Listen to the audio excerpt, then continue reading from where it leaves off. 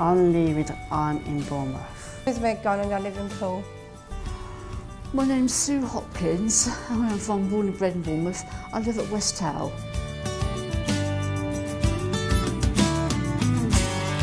Crumbs benefits its trainees by providing them an individualised training programme, but also opportunity to learn new skills, that's life skills, but also catering skills as well.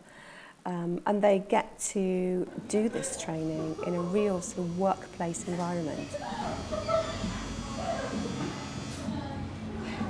It's very enjoyable here, and I've got something to do every day. We've got two sites at Crumbs. We have a cafe and we have a bakery, and we can take up to 30 trainees at a time. When we get a new trainee, we assess them, we assess their needs and their abilities, and then we'll put together a personalised training programme for them. So they'll have an induction, so they'll learn basic stuff like where the fire exits are, where they have to sign in the morning. And then they'll be allocated a working space. So they either might have to work in the kitchen or front of house at the cafe, or perhaps preparing sandwiches for the sandwich delivery round. And then so they will also get to change about and work in different departments as well, which is really good for them. And then every 3 months we review the trainees' progress. We give them goals, and as I say, we review them every 3 months, and we also review their well-being as well.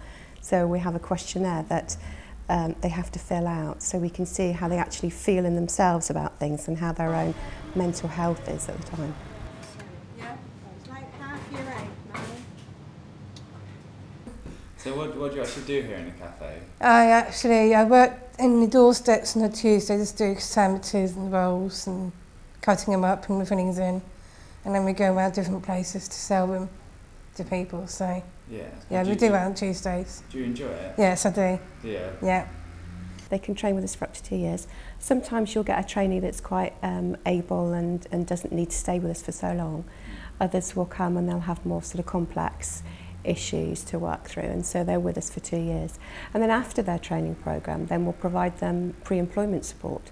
So we'll then help them put a CV together, we'll help them to do some job search, and we'll help them sort of move on to the next stage. What do you do here in the cafe? I train trainees in the cafe.